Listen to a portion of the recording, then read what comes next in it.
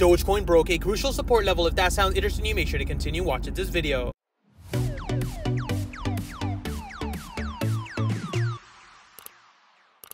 We are nearing 1,500 Telegram members. If you guys want to stay up to date with all of my charts and my trades, make sure to check out the link in the bio. It is absolutely free. Hey guys, Pingu Charts here. Welcome back to another Dogecoin analysis video. As always, if you do enjoy my content, make sure to hit that like and subscribe button. If you guys are interested in $35,000 trading bonus, make sure to check out the link in the bio. Now, ladies and gentlemen, first off, I want to apologize if you guys hear any sort of background noise. I am traveling in the train right now, but I wanted to get this video out to you guys ASAP. So you guys can see from yesterday's move set, we ended up breaking below the 0.178 level. I warned you guys not to be looking for buying opportunities if, of course, the midterm support levels were broken. For those of you that were in Telegram, you guys were already ahead of this, but right now what I'm paying attention to is 0.168.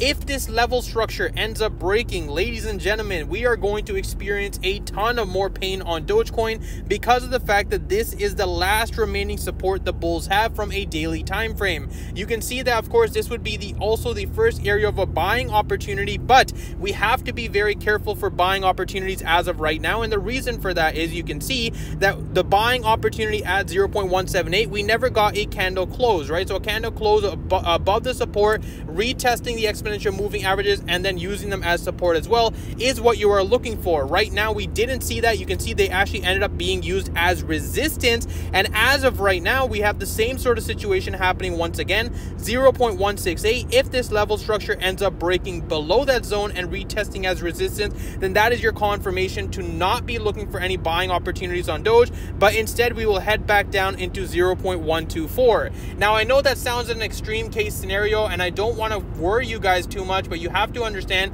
that this whole move set right here was straight manipulation. I warned you guys at 0.21 to be locking in your profits because that was a weekly resistance, but a lot of you guys decided to hold. A lot of you guys in the comments were perma bullish on Doge, and now you can understand why I was telling you guys to be very cautious. So right now what we're looking for on Doge is, of course, a candle close above 0.168, and if we end up using that level as support and using the exponential moving averages, and that's going to be your confirmation. On the daily time frame, I told you guys this yesterday as well, that if the 20 exponential moving average does end up being lost on support, then that is, of course, another bearish confirmation. This is now the first time we have lost this in a very long time. You can see that the last time was here where we saw that capitulation. Now we are seeing the same sort of opportunity on Doge, breaking below the exponential moving average, and of course this would be the start of a new trend towards the downside. The daily EMAs are extremely important, which is why I keep telling you guys to be extremely cautious when you are paying for long-term perspectives.